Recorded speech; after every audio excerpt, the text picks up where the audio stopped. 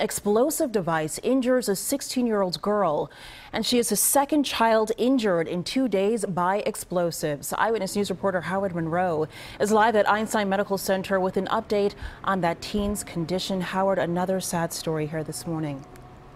It really is a sad story. However, the girl was conscious when she was brought here to Einstein Medical Center last night. She did end up losing her foot. However, she is expected to survive. It's a real tragedy. A tragic situation on the 5500 block of Blakemore Street in North Philadelphia. An explosive device is detonated and a 16-year-old loses her right foot. The last report we have is that most of her right foot is gone. And we believe this all occurred from an explosion inside of the private residence. Detectives say the girl was visiting friends when the explosion occurred at about 8:30 Wednesday night. 2 other teenagers were with her at the time.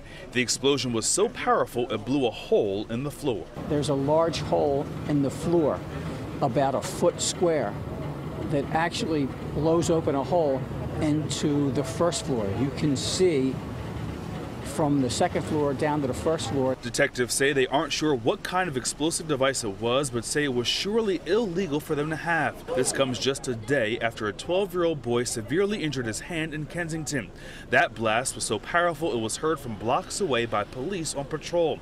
He is still hospitalized at St. Christopher's Hospital and is going to need additional surgeries to repair the damage.